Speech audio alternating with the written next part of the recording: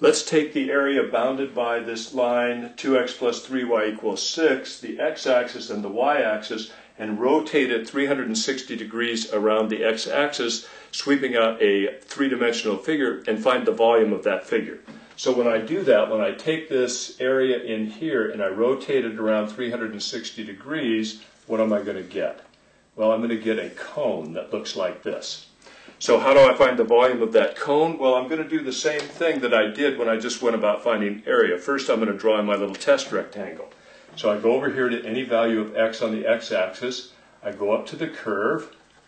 That's the point xy.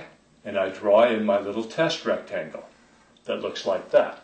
Now that test rectangle, as I rotate this area around, that test rectangle goes around and sweeps out a little disc. So let's draw that in. So that little disc is going to look like this. Okay, let's see if I can color this in a little bit, maybe make this a little bit easier to see. Kind of looks like that, right? You get the idea. Okay, let's take a look at the disc over here. I'll just draw it a little bit bigger. Okay, so there's my little disc, and that disc has a radius of y, and it has a thickness of dx. Well, I should be able to find the volume of that disc pretty easily. Isn't the volume of that disc, little element of volume, going to be the area of this face right here times the thickness? Well, the area of that face is going to be pi times the radius squared, or pi y squared, and then the thickness is dx. So it looks like I'm all set for my volume. Let's take it up over here. And I'm going to say the actual volume V is going to be the integral from 0 to 3 of pi times y squared times dx. And so what I mean is I'm going to take all these little discs like that, which I have written right here this way, and I'm going to start over here at x equals 0, and I'm going to add them all together up to x equals 3, and then I'm going to let the number of those little discs go to infinity, so I end up with one of those expressions that looks like the definition of the definite integral, and so in fact I get the definite integral like that. The rest is just algebra.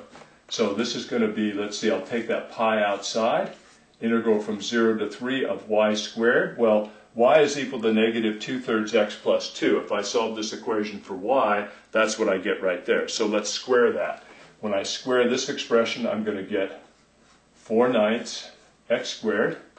And then I multiply those together, I get 4/3 x, and I double that, so that's 8/3 x plus, I square the last term and get 4 dx. Okay, so that's y squared, where y is equal to this right here. So you might want to do that algebra yourself.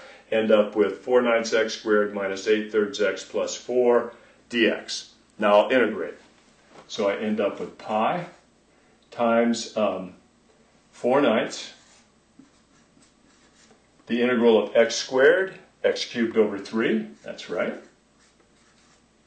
minus 8/3 times the integral of x, which is x squared over 2, plus the integral of 4, which is 4x, and that I want to integrate from 0 to 3, or evaluate at 3, and then subtract from that what I get when I evaluate it at 0.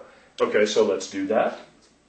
Pi times, okay, when I put in 3 for x, 3 cubed is going to be 27, so I'll have 4/9 times 27/3, minus, here I have 8/3 times, okay, when I put in 3 for x, x squared is 9, so I have 9/2, plus when I put in 3 right here, 4 times 3 is 12, minus what I get when I put in 0, but since there's a factor of x in each term, when x is equal to 0, all those terms are 0, so they all add up to 0, so I'll just say pi times 0 for the last thing. That won't add anything to this at all. So let's see.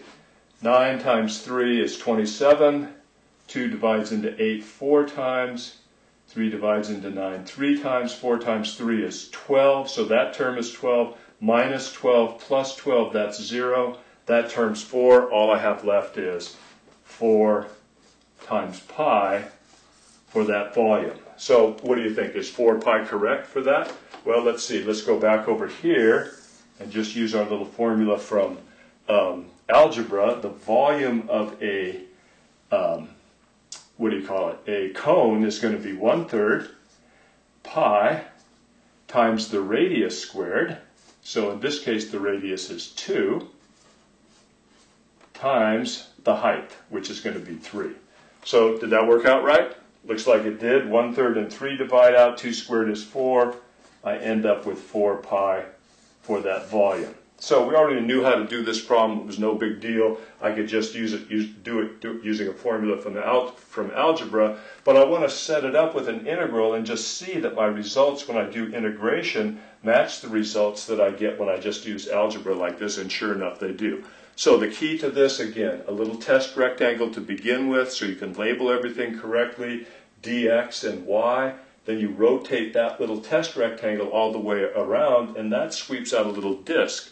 Find the volume of that disk, and you're all set. The rest is just a little bit of algebra. Substitute in for y right here, square it, you get this. All the integrals are very easy. The evaluations are easy, and we end up with 4 pi for that volume. So quick look at some volumes of solids of rotation like that, where we rotate an area around one of the axes.